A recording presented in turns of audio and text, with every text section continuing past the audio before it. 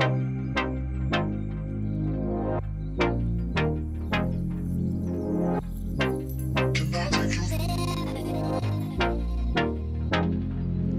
guys, this is Ken from TechOpened back again with another video, this time to show you the issue with the Lenovo Y540, which actually showed up in the unboxing of this laptop that I did on my channel. And I had some viewers that were actually asking me why it was taking so long to boot up. And the solution is really simple. I just didn't get down to it. You know, I've been kind of busy this week, these past 2 weeks actually. And I haven't had time to actually fix it. It wasn't something that really bothered me that much because, you know, as long as it was booting up, I was doing something else. I wasn't really that stressed out at the time. But now I took some time and I'm going to explain to you how I did this. In my case, particularly, you can do it different, or maybe you have a better way to do this. But this is how I figured this out. So the first thing I did, which isn't mandatory, you don't actually have to do this, but I chose to do it, was to go into the Lenovo Vantage software and download the latest BIOS option, the update, which I haven't, you know, yet performed since I got the laptop. And all you have to do, you open this, you go to System Updates, you search for the updates. It'll search any updates you have on any hardware that you have, and also your BIOS. So if your BIOS isn't updated, it'll actually show up here. You have the little options that'll pop up. You click, you download, it'll download the package. You click on the package, it'll install BIOS. You have this little pop-up window that manages the BIOS installation automatically. Make sure your laptop is connected. So you can see there's a little update right here for the camera driver. And you go through those little steps that it tells you. Just press OK, keep your laptop connected, do not disconnect it or else you will damage the motherboard or your BIOS. Let it go through, it should restart and you're good to go in terms of BIOS. That was the first thing I did. After that was done, I pressed Ctrl-Del to go into the task manager. I open the task manager. And here, on this option right here, this is actually in Portuguese, guys. I apologize for that, but I'll try to explain this the best I can. And you're going to go into the startup, okay? There's this little option where you know all the programs that start up when your system boots up, and you're going to deactivate any of them that you really don't need. So I have this one right here, which is Duet Display. I use for my iPad to display, you know, to do a dual setup with my iPad and the laptop. So I'm going to deactivate that.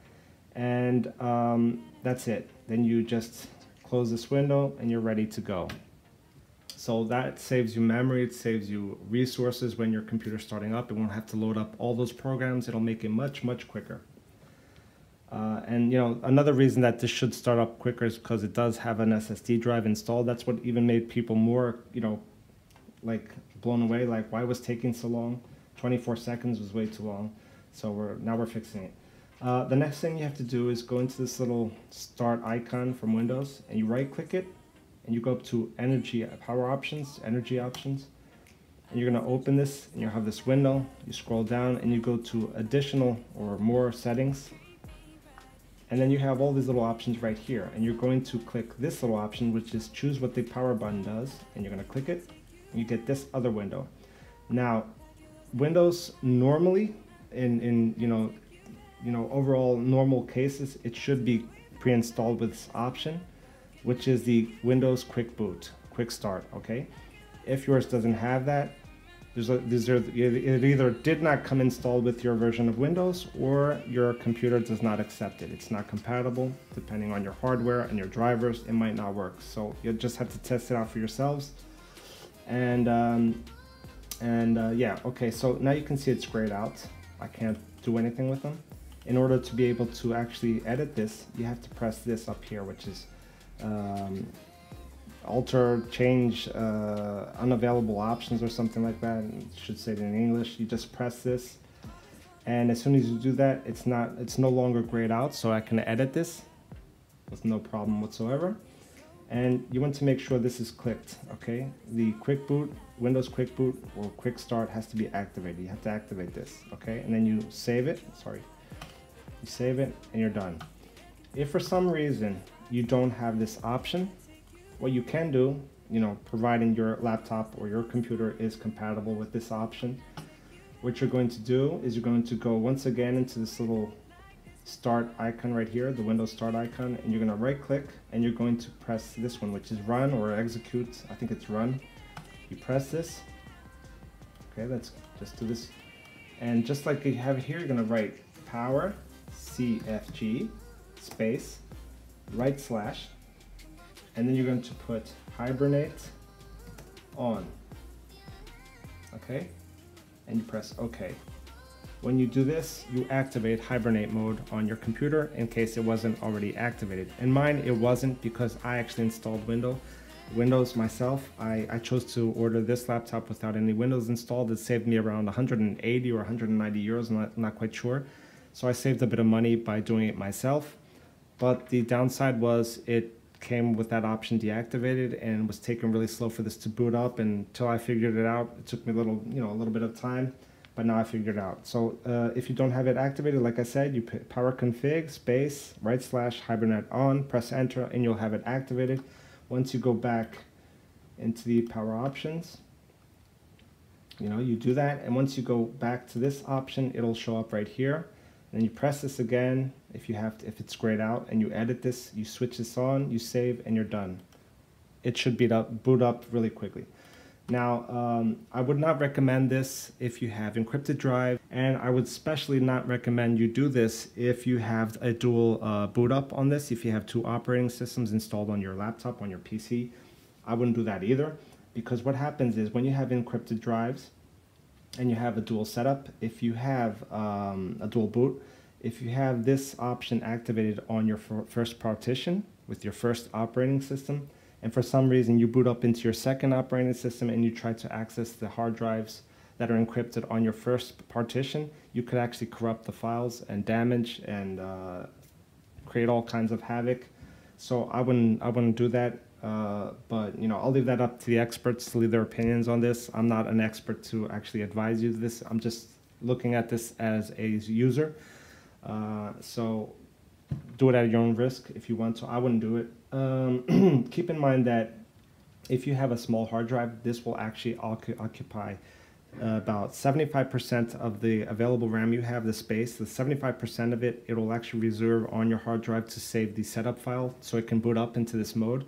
So if you have a small hard drive and you don't want that option to be occupying all the space on your computer, you either leave it off or you can do this little option right here, which supposedly saves some memory. So you go back to the run option, the execute CMD option, command option, and you're going to write down power config. I'm going to do it power CFG space right slash H space right slash can't remember the mode. It's right here. Type reduced. You're going to write down type reduced and you press OK, and it won't occupy as much memory. I just leave it at full. But if you did reduce and you want to go back, if you see that for some reason it isn't behaving the way you want to, you could just replace reduced for full. That's all. You press OK and it goes back to the original settings. So now it's ready to go. Now we're going to test the difference in speed. Once again, to remind you, it took 24 seconds originally to start up.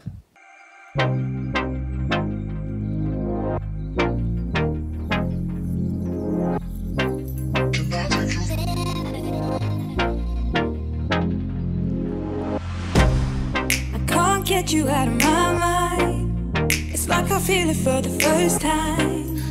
Been thinking about you all night. I've been searching for this all my life. You're just my type. I've been looking for a boy who can treat me right. Short dark hair with those eyes so. So now we're going to test it with this new configuration and see how it works out. So I'm going to stop this recording on the screen. Okay. And now I'm going to go back to this option, just so you can see the difference. Okay, right here on startup, the recording option, I'm going to deactivate it. So I have everything deactivated. I don't really need all of this. I'm going to close this window. And now I'm going to shut it down. And you're going to see the difference in startup from the 24 seconds, the original 24 seconds. We're going to see the difference with the new settings. Okay, so we're going to time this. So ready? 3, 2, 1, go. As soon as it boots up, I'm going to stop the timer. I can't get you out of my mind. It's like I feel it for the first time. 10:36. Okay, I actually got this down to 9 seconds for some reason. It's taking like a second more. There must be something that's kind of lagging back there. But you can see from 24 seconds down to 10:36. So that's a normal boot up for an SSD drive and for this kind of system. So I guess it's pretty much solved. And you know, I want to apologize if you guys saw the unboxing and were kind of scared off from the laptop by seeing such a slow boot up, or if you had like some kind of issue with that. You know, it is what it is, but you know, I did this video to solve that issue and to, you know, make you guys assured that this is a good machine. And contrary to what some people were saying, that it wasn't worth the money, that's not correct, guys. Sorry about that. But you know, gaming experience is awesome. I'm gonna try and do a video. I've had some requests of people trying to you know, asking me to do some gaming on this. I'll try and do that. I've just been so super busy lately. I haven't had time, but as soon as I can, I'll do a video of that to show you how good this is gaming. And yeah, this is basically it, guys. If you like the video, please leave your thumbs up. I'd appreciate it. If you have any comments about this, if you think this was a good solution, or if you have a better one, if you're an expert and you have another, you know, a more effective and, you know, better explanation, you know, feel free to leave your comments. I'd appreciate that, guys. And if you're new onto the channel, don't forget to subscribe. It'll really help me out to grow my channel. And yeah, see you in the next video, guys. Have a great weekend, a great week, whatever it is. See you later, guys. Bye-bye. Back to where we